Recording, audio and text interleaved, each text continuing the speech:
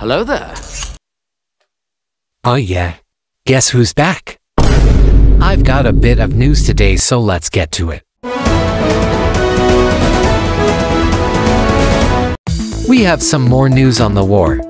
The two Titans and Creeper Mech have made a line of defense and have now teamed up. They are facing the threat of the aliens together. However, the aliens have begun defending the missiles against a small ship of Kelp and Creeper soldiers. Let's pray those soldiers survive.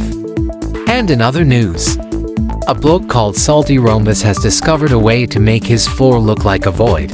Personally, I wouldn't like to live on that floor, mainly because if you fall over, you're gone. Well, I guess that's all the news I have for today. Remember to join us next time on Sand News.